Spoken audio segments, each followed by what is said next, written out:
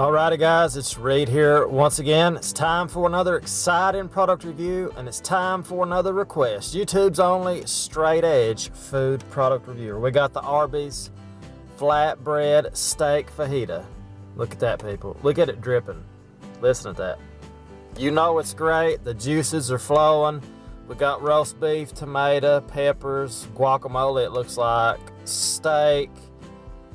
And I'm looking forward to this. Now this is, I think the sandwich is $5 by itself, and the combo makes it $7 and a few cents. Listen to that dripping. Listen to that. Look at that dripping, people. God, it's going to be good. So, as always, we're going to give this a review. And as always, if you have anything you would like me to review, leave that comment below.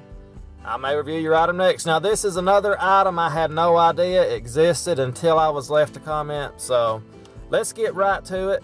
Looking forward to this, people. Thumbnail! Okay, people, here we go.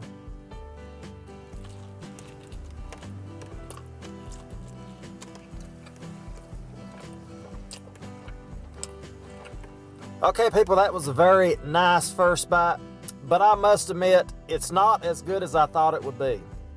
So, that was still a good bite, but I was expecting more. I mean, this thing's huge, people. And look at that, look at it dripping. I'm gonna take another bite of it. It's very good, don't get me wrong, but I was just, I was expecting greatness. I was expecting the perfect sandwich, but still, that was a nice first bite. Let's take another bite and see if it gets better from here. Here we go, people.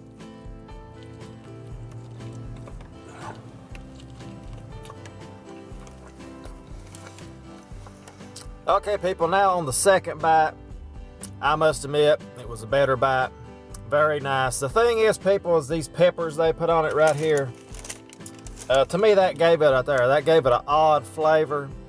I didn't really care much for that pepper. But on the second bite, I took a bite without that pepper, and it improved it. Just not a fan of those peppers on it. But other than these peppers, this is an excellent sandwich.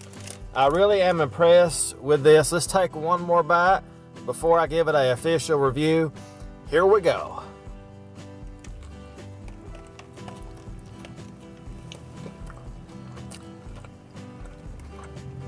Okay, people, it's official. This is another winner from Arby's.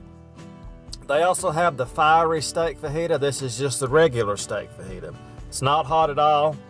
It's very good, people. I'm going to give it a solid 4 out of 5. It's well worth the $5. And it's dripping. It's dripping more than you would expect. I mean, look at that. It's dripping everywhere. But they give you a nice big wrapper. And that will keep the juices from flowing all over your vehicle. But overall, people, the official review, it's going to be a solid 4 out of 5. Truly is a great little sandwich. A great little flatbread sandwich. It's not little, actually. Look at that. Look at that. Looks like my ex-wife, if you know what I'm saying. But anyway, 4 out of 5, people.